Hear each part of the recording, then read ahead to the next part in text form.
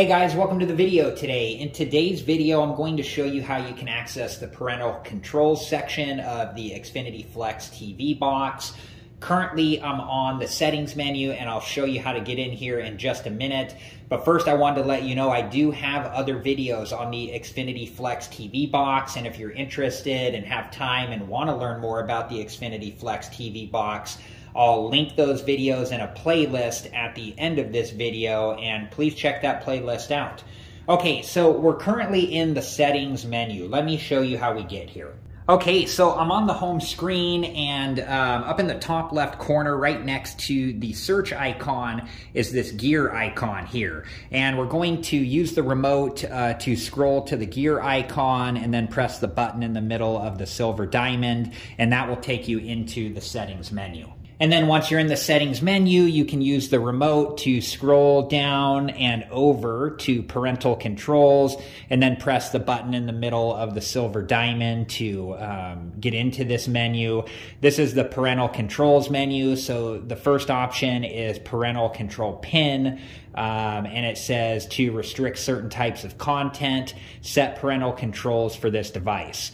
And if you want to turn this on, you can press the button in the middle of the silver diamond and it will ask you to set a parental control PIN. The application locks, this restricts access to applications on this streaming box. Same thing, if you want to activate this, you can press the button in the middle of the silver diamond. Snooze pin, it says temporarily suspend parental control enforcement. After the timer has ended, parental control enforcement will resume. Purchase pin is not affected. And if you want to turn this on, same thing, you'll press the button in the middle of the silver diamond. And then down here you have the pin history. So I'm going to press the back button here. And I'm going to show you one more menu here. So if we press the right directional arrow to go over to purchase pin, and then we'll select this menu by pressing the button in the middle of the silver diamond. And then the purchase pin, what this is, it says require pin to make Xfinity purchases on this device.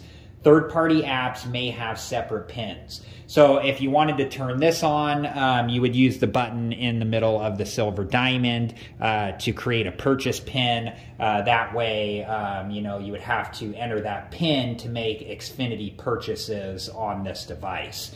So to get back to the home screen, you can press the back arrow. That will take you back to the settings menu, and then you can press the back arrow again, or from any of the menus, you can just press the home button here and it will take you back to the home screen. So I hope this video has been helpful, and like I said, I do have other Xfinity Flex TV box videos that I'll link in a playlist at the end of this video. And if you're interested and have time and want to learn more about the Xfinity Flex TV box, please check that playlist out.